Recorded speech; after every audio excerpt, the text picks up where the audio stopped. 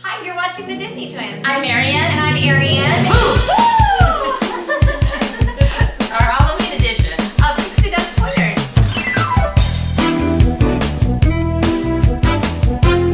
Yes, I'm really excited because I'm a rookie to Mickey's Not So Scary Halloween Party. Yes. So I've asked Ariane, the veteran, many events, to give us 3 pointers for how to make the most of your not so scary Halloween experience. Absolutely. So number 1 is bring things that glow. It's going to be a little bit darker for this party than it normally is. So be sure to bring things that light up and glow and all sorts of fun accoutrements, especially for your stroller, because sometimes those stroller parking areas are kind of hard to see. So you want to make sure that you've got something that kind of sticks your stroller out. Yes, so what I'm wearing is actually a necklace that you can buy on the Disney Parks app, but you can also, of course, buy it at the parks. Yep. They've got them on like stands and stuff, like little carts as you're coming in. They've got them all lined up, ready to go. Yes, and they do multiple lighting options. I also was given last year by some friends, thanks Richard Lara, who went, the tree collecting pumpkin that lights up, but we'll get to that in a second. Yes. If you don't want to splurge on all the light stuff, of course, you can go to Target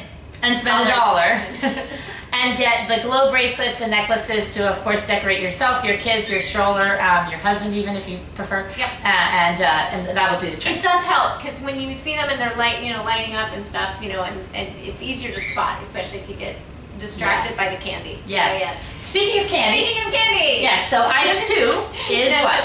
The treats. Okay, so you can definitely have fun and splurge and buy these adorable trick-or-treat. And they now glow, which my mom has one that she's like really upset that she spent all this money buying one for my nephews and nieces because now they light up and glow and they're really adorable. They're a little heavy though. They are heavy and they're kind of cumbersome, and when you're in the park it kind of gets to be a little bit of a dumping out hazard as far as the bags. Now Disney will give you these like plastic bags that are free. They're more promotional bags.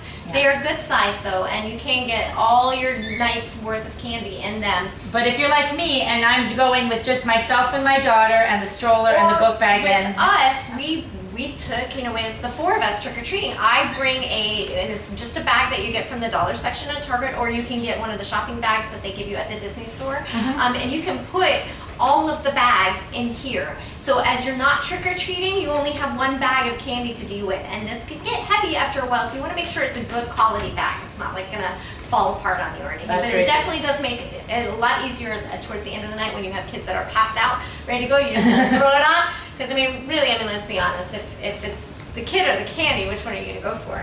The kid? The candy. Oh, sorry, girls. Definitely in our house. And I have to say, Ariane's very proud of me because I've already done item 3, which is to make a plan. Yeah. Unfortunately, this plan is really important. You've only got 5 hours of party time, and they do allow you in starting at 4 o'clock, so you can kind of get in a little bit earlier to kind of enjoy some things. Right, but nothing starts as far as the themed events until 7. Until 7, so you've got 7 to midnight to do all this stuff. My best suggestion, Marianne, is to work counterclockwise or clockwise. You just kind of pick a place and kind of work your way around the park. Yes, and if you watched our This or That's when we talked about her being left-handed, she goes to Adventureland first.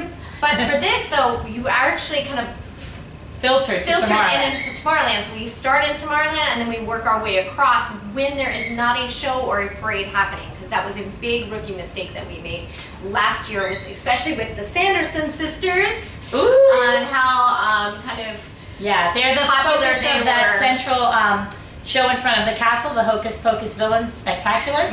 I'm really excited because basically what I did was I looked up, not all the rides are open, remember that, so I looked up the rides that were open, the characters that are unique and where they were available, and I just put them in a notes on my phone, and then I put them by area of the park so I know not only which characters and rides are open in Fantasyland, but also what unique special treats are there. Because if I do not get a candy corn ice cream cone, Mickey ain't gonna be very happy. And I did tell Marianne, make sure you grab those early because they will sell out. Yes, there's a lot of really themed goodies you don't want to miss at the Not So Scary Halloween Party.